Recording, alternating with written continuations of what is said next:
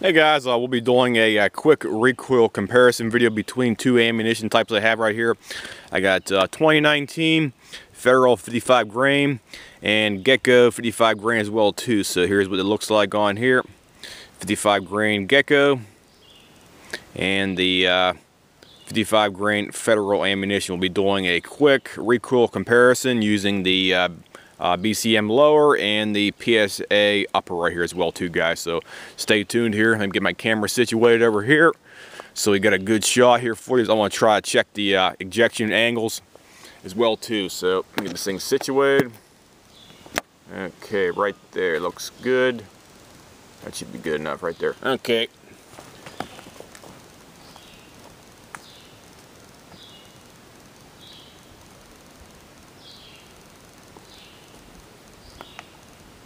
Okay, first up we have right here is the what is it called, the Federal American Eagle.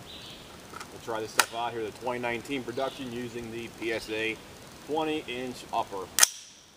See how it goes. I'm gonna give it a good stance for you guys here. Looks okay like that. Magazine locks in. This is the Gen 3 mag pull one. It has a problem sometimes locking in. Okay, let me give it a good angle for you here. Right about there.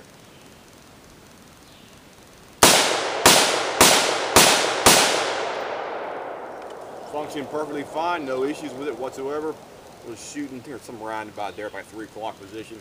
That stuff shot perfectly fine, no problem with it whatsoever. And we'll see what the recoil felt difference is with the geco ammunition right here as well too. So this stuff goes. Okay, a good stance for you here. Let me lean into it.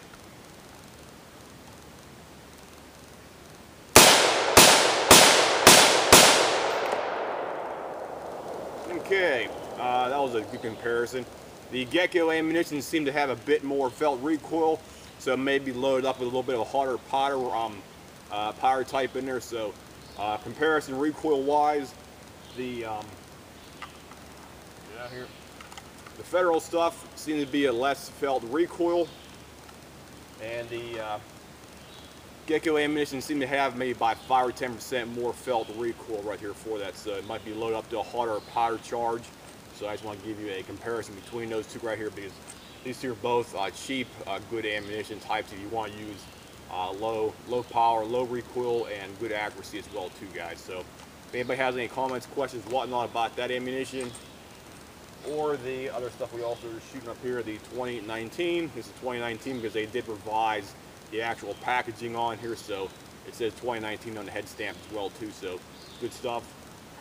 And I was using the PSA 20-inch upper on the BCM lower right here that has been modified with the JP Rifles enhanced silent capture recoil unit.